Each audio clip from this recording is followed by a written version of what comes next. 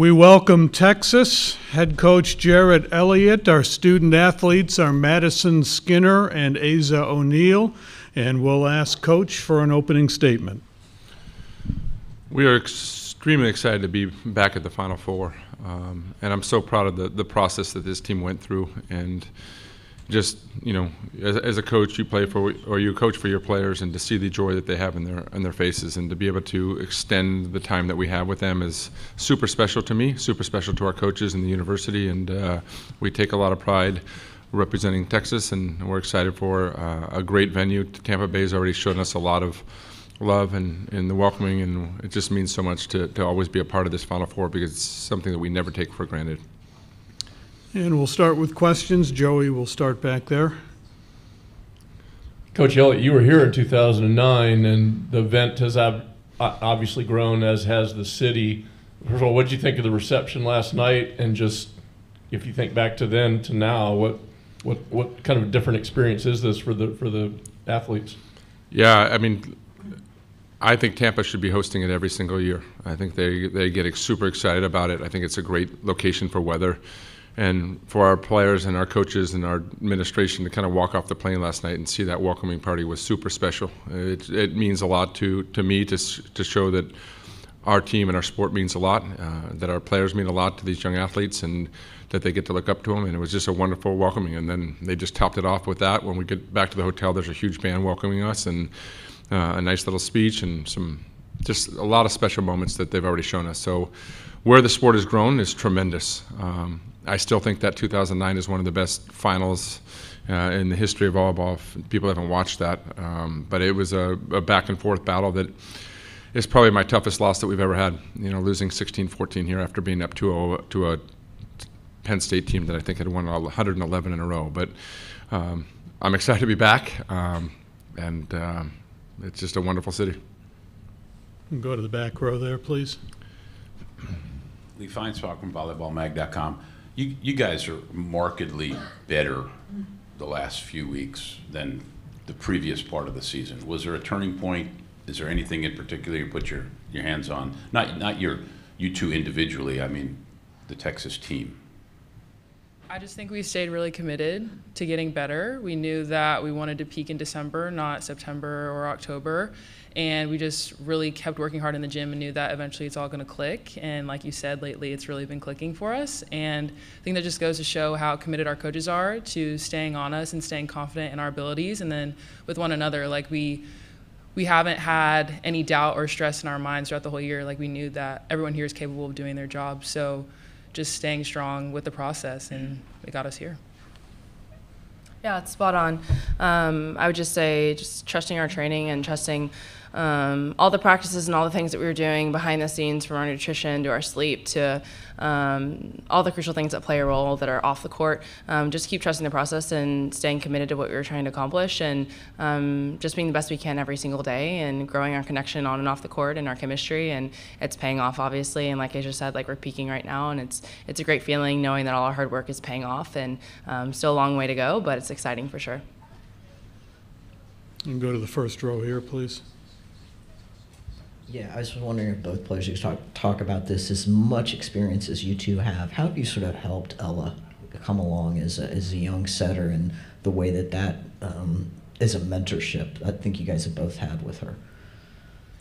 Yeah, really just emphasizing with her that nothing needs to be perfect. I know coming into this program as a freshman, trying to run the offense is a really daunting task to do, and I know she feels a lot of pressure on herself to do all these incredible things. And I think we've done a really good job of just having good dialogue and feedback, that no one's expecting you to be playing at this like 1,000% level and doing everything perfect all the time, because that's not expected from anyone. But I think Ella and I have had a really good feedback loop. Like the middle setter connection is obviously really important, and that wasn't where we wanted it to be at the beginning of the year, but we spent a lot of time in positionals and just working on that connection with one another. And I think we found a way to properly communicate with one another and know like what each person needs, whether it's feedback or asking questions. And like Maddie said, we've been fostering our relationships off the court as well. So throughout the whole season, I think we've just gotten a lot closer and been able to have that positive feedback loop with one another.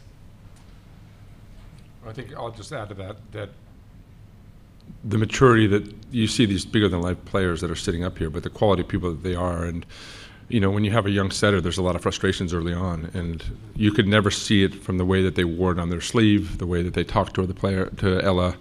And they were always just kind of in her corner supporting her and just telling her that it was going to get to this point. And, they could have ruined her confidence early on, but because of the women they are, they just were such good teammates and added to her confidence and gave her a lot of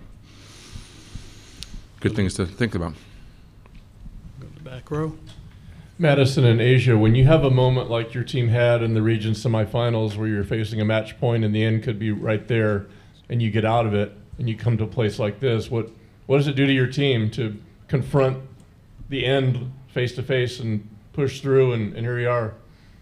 I mean, we talk about confidence all the time, and you never want to walk into a match or be in the middle of a set expecting yourself to lose. And so we all just looked at each other in the eye and we're like, we're winning this thing. We're taking this set and there's no other option.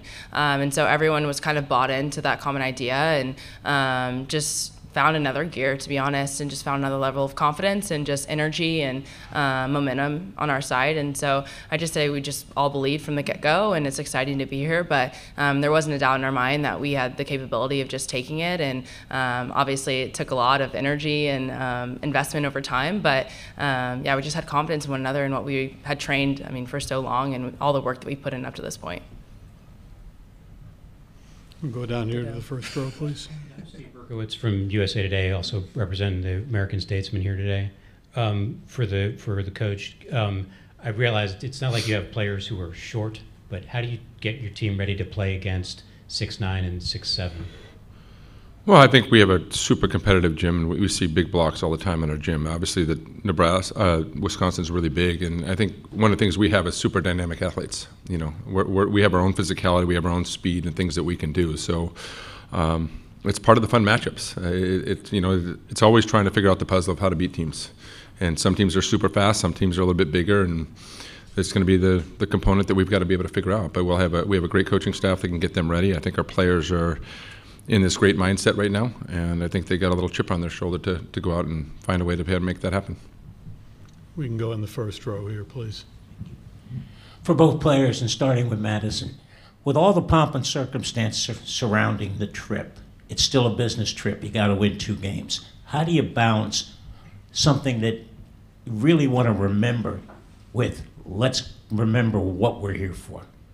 Yeah, it helps having experience. I've been here a couple times, and so it's funny because one of my teammates were like, "You're so calm," literally walking in here, and I was like, "Yeah."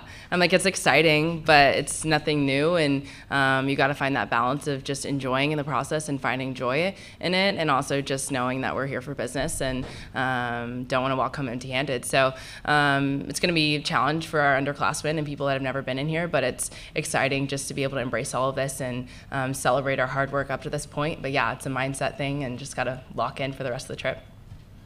Yeah, I agree. It's definitely a mindset thing. And I also realized every Final Four you've gone to, I've gone to. So that's kind of fun. That's cute. But like she said, we've been here a couple times now. But I'm the type of person that when we're off, I want to have fun and enjoy these moments and be here with my teammates because my college career is almost coming to an end at this point. But when we're on, we're on. And I think we have a really good mindset switch as a team in general. So you want to enjoy the moments, but when it's time to practice or it's game time, we're in it and all the other stuff is just out the door. We can go back to the corner there, please. Coach, a follow-up to the last answer you gave, talking about puzzle pieces, trying to beat teams. What have been the biggest puzzle pieces for you this year that you hope to see over the next couple days? Well, I think our process has been slower than normal, right? I think we started off the season 5-3, and now we're 20-1 the last, or close to that. So one was getting healthy, right? One was developing Ella to be able to set different kind of balls and get our systematic approach a lot better so that we could strategically take advantage of matchups that we have or things that we want to be able to do. And then third was the confidence of our players being stick together. All this stuff that you guys are talking about starts in the practice gym, and it starts with players that are not even starting on our team, that have just been showing up every single day and putting stress on our team every moment. And the confidence from winning these games or where we are at is all developed in the in the practice gym. And this team is not a team that, I've had teams where they make constant decisions not to compete, constant decisions not to go for balls. And so when we're in those crunch times, we've had it. We were down 24-19 to Baylor. We've been way down at TCU and kind of down and out. We've had a lot of times where we've been in situations where it's been really uncomfortable. But you could see the fight that we had, even though the Tennessee match in my mind was pretty ugly. It got pretty ugly after the first set, and we just kind of found ways to kind of stick together and play. So you don't need to win a champion. You don't need to play perfect to win a national championship. You got to be good enough that night. You got to find the grit, and you got to find ways to win. And so when we were down and out at Tennessee, we found a way to be able to do that, and that says a lot about these women and the trust that they have and trust in the system. And the next night was a lot smoother for us in terms of our confidence level. Typically, we've always played better when we play big-name T-shirt teams that, like a Wisconsin or a Penn State or a Stanford or Nebraska. It's a lot easier to go into those matches. Go to row 2 here, Matt. Hey, Coach. Matt Baker with the Tampa Bay Times. The Big 12 has evolved quite a bit since you've been in that chair. What kind of an impact has that had on your, getting to this stage, both in terms of it's obviously more spread out and then bigger names in there that kind of challenges you throughout the season? Yeah, I've got really fond memories and great things to say about the Big 12. It's been a big part of my life and my career, and to see it evolve with BYU and some of those teams, the competition is always great. I think you're starting to see it across every big conference as it just gets better and better. So as a coach, you don't want to be in stressful situations, but you do. So you need to kind of go through that fire a little bit to understand your team, understand that makeup. And again, this season was really up and down for us, but they stuck the course. We've seen their confidence, and a lot about that when you're calling timeouts and how they're behaving on the bench. And so their calmness in these situations, you can see they're confident in what they're doing. They believe in each other. We haven't always had that as a program, but this year we can see definitely that's continued in our program, and they embrace the big-time environment. We can stay in that row right on the end there. How's it going? Daniel Gilman, 6 rotations for Asjia. I'm curious, when you watch film on Anna Smrek, and then I'd love to just kind of hear your thoughts on her and maybe any familiarities you see in her style of play and maybe any differences between you and her as well. Yeah, obviously she's a lot bigger than I am, a lot taller, but I think just with them and their whole entire team, like Jerritt said, they're a large block, but we have a really large block in our practice gym every single day, and I think just how dynamic all of our players are, that we're able to find ways around that and aren't going to get frustrated. So it'll be really fun to see, because those are 2 really good defensive blocking teams. But not really anything specifically to say about her as a player or person, but I think we're well prepared, and the coaches are going to do a great job today in practice and in our film session, giving us ways to fight our way around the block. We can go back to the back row. Coach, you've been a part of a lot of Final Four fields and have seen a lot. When you look at this year, three number 1, regional seeds, and you're the outlier. You're the defending national champions. Is this about a quality of field as you've seen for this event on paper? Yeah, even as a tournament as a whole, it's been super competitive, and I think this year obviously it's a little bit different for us, right? Last year all the expectations were Texas, and that was the talk, and now no one's picking us, and so it's a different role for our team, but we feel like we have a really good team right now, and we can go on and execute at a high level, and we have confidence in what we can do, and that's all that matters, the 18 players that we're taking to go to the battle with. So I think any team can come out of this with a victory for sure, and I have confidence in what our team's doing.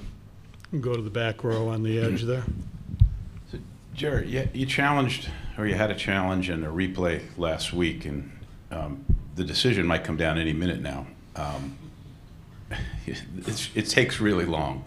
What are your thoughts about the replay and the challenge and what has to happen? Well, I think I was a big part of the challenge system coming into play. I think it all happened when we played BYU back in 2015 or 16 when they hit a ball out and it was last to cost the match. And I think getting the replay system in place was a big component for our sport, but the growth of where the sport is going, what TV needs to see, it needs to change. There needs to be some responsibility to be able to put the best effort to be able to showcase this game and also to be able to give teams the best shot of being able to do this. Internationally, there are not even line judges anymore. The replays only take 15 seconds. The graphics are a lot better. And it's part of the evolution of the sport. So I've been talking, obviously, to ESPN and other places. I'm super excited that, when we move to the SEC, there's going to be a new system there that's in place that should be pretty good. But there's some urgency behind it for sure, because it's really hard to see, and it's really unfair to the referees and to the announcers, because they're sitting there for anywhere from 2 to 5 minutes to try to figure out what the best camera angle is. We can go here on the first row. Yeah, Coach, what's the most difficult part of having a freshman setter, and what's been the most rewarding part of having that? I think, Ella came in, and obviously with a lot of accolades, but she puts a lot of pressure on herself. And if you came to our practice gym or you watch Ella play, you can never see whether she's playing good or playing bad. I think Asjia hit it on it. She's put a tremendous amount of pressure on herself because she's the quarterback, and to be at Texas, there's a lot of pressure as being an athlete, right, with the fans and things that go on with the media. And for us, it's been desensitizing that a lot, And when, I talk to her mom and I talk to her, and they're like, well, how perfect does she have to be? I'm like, she's not going to be perfect. We expect her to set 60 to 70% of the balls good. There's going to be 30 to 40% of the time that it's not. And our headers will be able to find that out. So a lot for me has been desensitizing for her. Like, we'll catch her when she falls. It's can you be good with the process? Can you be good with the next point? And eliminate that thought process. And so when things get stressful, it's always hard for a quarterback to be able to do. But watching her set yesterday in practice, I was just like, she has grown so much and developed so much in what she's doing. And you got to see it on display in the biggest match of her career at Stanford on the road, being able to set Asjia the way that she did, being able to get, Madisen the ball and find the right swings has been pretty impressive. We can go to the back corner, and then we'll go first row. Coach, anything that Wisconsin does that will take a couple minutes to acclimate to that you're kind of expecting? Yeah, we'll just see how that plays out. Well, I think they're super efficient in system, out of system. They're super efficient as a blocking team, right?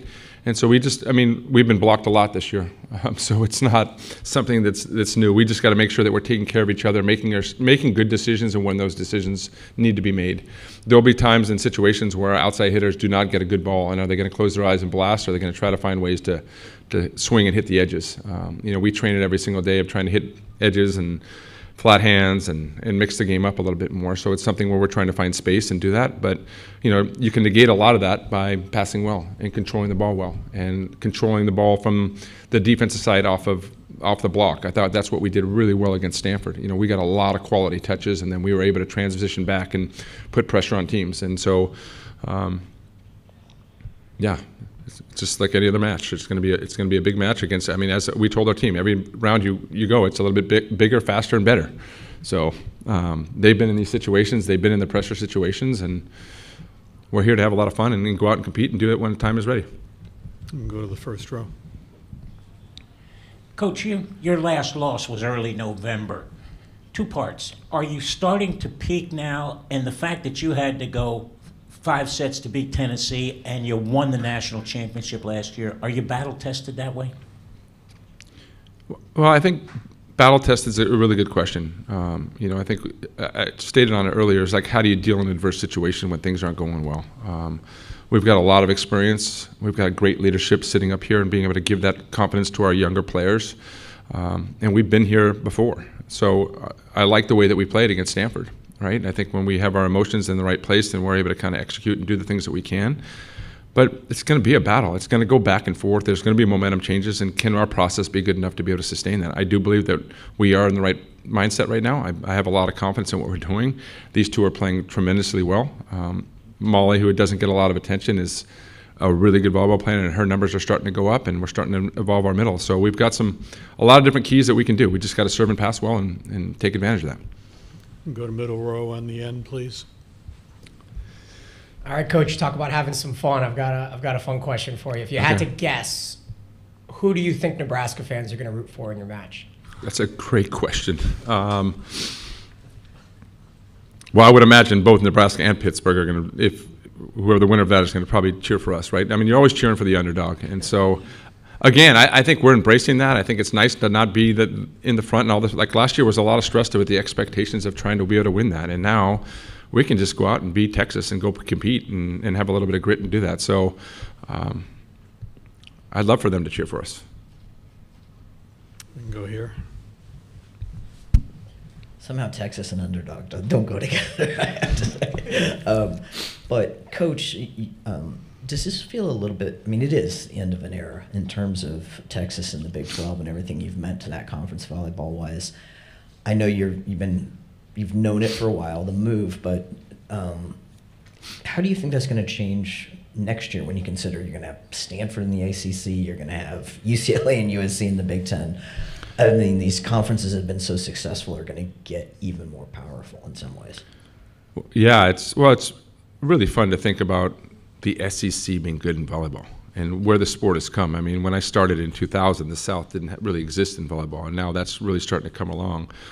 But I've learned really fast that I wake up and check the news and see what conference we're going to be in, how things are changing, and what's the evolution of sport and all this stuff with NIL. So it's always changing. I would imagine that, right now my goal is to be an influence on the SEC to really promote this sport. I think obviously women's basketball is having a lot of success, and I love it. I think there's two sports that we can really celebrate and be able to get behind to be able to do that.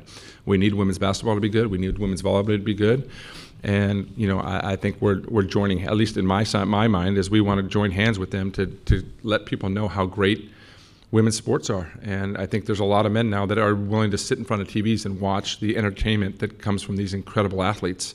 And so it's now getting the SEC and the other conferences to really kind of get behind it and continue to do what they're doing. I feel confident about where we can head with this and where the sport is heading. And thanks to you guys for all the publicity you're doing and promoting and showing it and growing the game, because this is, when you see this game live, it's watching these guys jump and play, and the speed of it is pretty phenomenal. You can go here. For either Madisen or for Asjia, have you spoken at all to Jenna Wenis about her experiences playing against Wisconsin while she was at Minnesota? We briefly chatted about it because we both played them in previous years. She didn't mention too much other than it's a big block, obviously, and she's just excited to hit against it. And same for me. I'm going to be swinging for some shots that maybe I don't regularly swing for, but I'm excited, and it's going to be a new challenge for us, and it's going to grow us not only right now, but just also if we play pro and in the future. So, we briefly chatted about it. Can't give away all of our secrets, but we're super excited and pumped up. Back to the back corner. Asjia, some ESPN commentators have called you the slide queen. And so I want to ask you about the slide, how valuable that is to your team's offense, to your toolbox. And then Madisen, when that's running, how it opens everything else up for the rest of the offense. Yeah, I think it is very valuable for our team, especially in our two-hitter rows. We're able to spread the offense more, and the block has to make a decision if they're going to just try to stay neutral or try to cheat one way or the other. So once we get that going, it really opens it up for our pins so they're not sitting there with a huge double block waiting for them.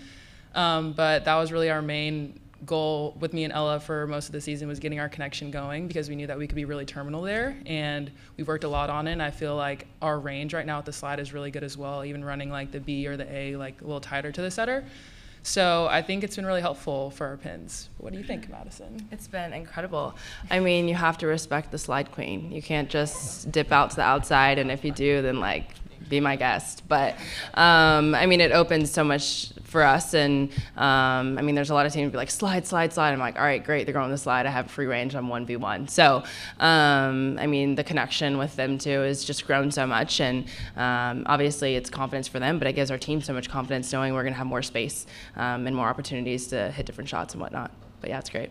I think we need a T-shirt that says "Respect the Slide Queen." I know. We can go here. Give me my credit, guys. For all three, and Coach, I want to start with you. Tampa has hosted lately the NCAA Football Final, 2 Frozen Fours, and a women's basketball championship, and there hasn't been an empty seat. You're going to come out tomorrow night, and there's going to be 21,000 screaming fans. What's that emotion going to be for you? Well, for me, it's about seeing where the sport has come, and that's where I look at it, because I've been around for a long time. But where the sport's come, how big it's growing, is so much fun. But if you look at Texas and the way that we travel, it's pretty crazy. We went to Houston, we set the all-time attendance record for a women's sport. Then a couple weeks later, we went to TCU and did the same thing. So we're used to playing in big crowds. Stanford is probably one of the ones that we're not used to playing in, because we draw so well. And it's awesome to be here in Tampa. We hope the fans get behind us, and we're really excited to see 21,000. What an amazing accomplishment for where this sport has grown, and thanking all the former coaches and the players that have come before this group to establish that, and the media. Yeah, it's incredible. I mean, watching national championships and big matches growing up and just seeing how many more people come out to support, and also just the viewership online and people watching at home is awesome. I mean, the energy is unmatched, and I think people underestimate how much we feed off of that. And we hear everyone in the crowd screaming for us. And Greg is an awesome place to play. It's super loud, and the environment's really feisty and fun. But yeah, it's really great for the sport, and it's inspiring. And I'm excited to see how much more it's going to grow in the upcoming future. So it's exciting for sure. Yeah, I love playing in really loud, packed environments, whether they're for us or against us. It really gets me going. So I'm really excited for that tomorrow. And I've been in college for 6 years now, and just seeing where the sport has gone from 2018 to now has been so incredible. I'm sad that I'm leaving when it's getting really crazy, but it just goes to show all that everyone behind the scenes and involved is doing to make sure our sport keeps growing. So hoping for many, many more sold-out Final Fours. I think the numbers speak for themselves. I mean, you can see it continue to grow. So it's a matter of getting people to get behind it and keep pushing it and keep growing it and be committed to it. Anything further for Coach and the student athletes? Thank you, Coach. Thank you. Thank you, ladies. Good luck this week. Thank you.